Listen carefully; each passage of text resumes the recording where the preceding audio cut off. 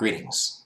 I'd like to spend a little bit of time talking to you about the expectations, requirements, and guidelines for Paper 2. If you haven't done so already, go ahead and get a copy of the guidelines for Paper 2, put me on pause, print them out, or at least put them up on your computer screen so that you can follow along with me. Alright, Paper 2 is going to ask you what's happening in American life in what historians call the early republic. Generally speaking, I'm talking about the time frame of 1800 to approximately 1837. Now, to answer that question, I'm going to refer you to your big green book. This guy, the textbook. Pay particular attention to Chapter 9 and Chapter 10. And if you haven't already done so, read those chapters and read them carefully. Ask yourself what's going on and how Americans are responding to it. Okay? Now, there are two things that I think that you'll conclude upon reading those chapters. Issue number one, what's happening in America during that time period is that we're beginning to industrialize. You're beginning to see the American Industrial Revolution. Now, it's not just your textbook that's going to illuminate this. You're also going to see it in the videos, the Shaping America videos, particularly lessons 14, 15, and 16. So there are a variety of different ways of understanding what's happening. Now, how does Sam Patch, this book, have anything to do with what's happening as far as industrialization goes? Well, to answer that question, I'll have another video segment up here in just a second. But to answer that question, ask yourself, what is it that Sam Patch does for a living?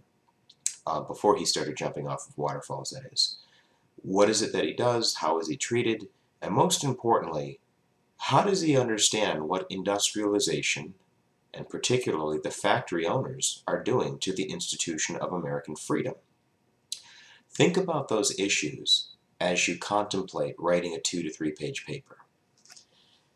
Now, as far as the guidelines go, nothing has changed from the last time.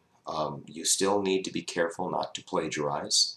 You still need to at least have 2 full pages of text and no more than 3.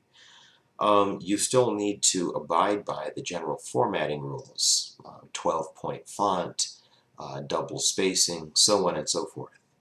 Because none of this should be new, I'm going to go ahead and assume that you will read the entirety of the guidelines when you have a moment on your own.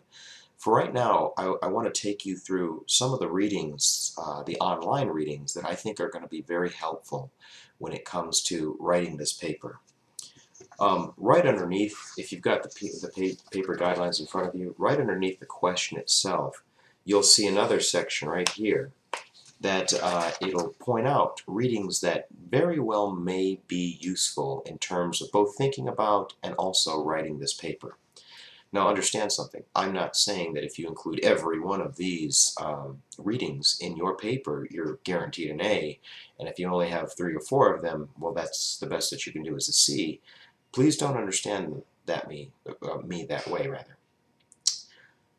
What I'm getting at here is that the readings that I've listed directly engage the central question in that they involve industrialization, and in some form or format, they also involve what people perceive to be a limitation on American freedom.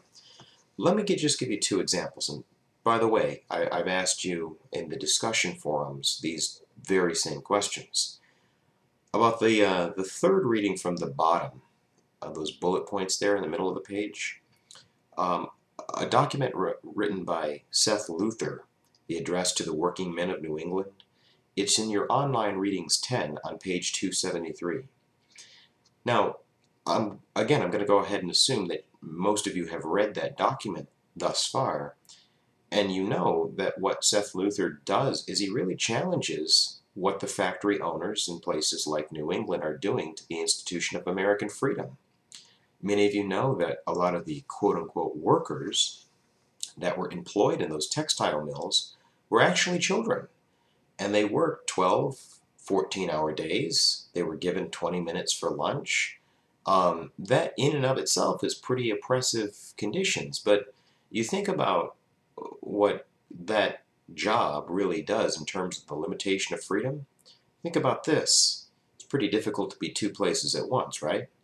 So if you're 10 years old and 12 hours of your day is spent working in a factory, assuming that you would like to get some sleep at night, you can't be in school. And as you know, school and education is key to upward mobility. So Seth Luther, what he's telling us is that if you have these 10-year-olds working in the factory all the time, you're going to have a group of haves and have-nots, and it won't be long before the have-nots consist of a gigantic army that are not only underemployed and in some cases unemployed, but unequal. In other words, we're going to drift away from America, the exception to the rule, where anybody can grow up and become the next Abraham Lincoln. We're going to go and be the next Great Britain, the next France, the next Spain, where you have a group of landed aristocrats and a whole army of have-nots that are dependent on the factory owners for a job. That's one thing to consider. Now, the important thing in terms of the connections here is to think about this in the context of Sam Patch.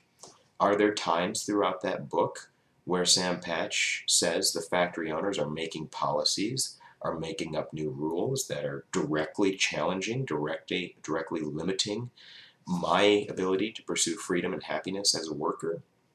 Absolutely, and I will point you to some of those in just a few minutes here. But for the time being, I would like each of you to really take special note of those readings. Download those documents. They're primarily in the online readings 9, 10, and 11. But take into consideration what they say as far as the central question goes. If you can do that, I'm pretty sure that you're going to be able to write a good paper.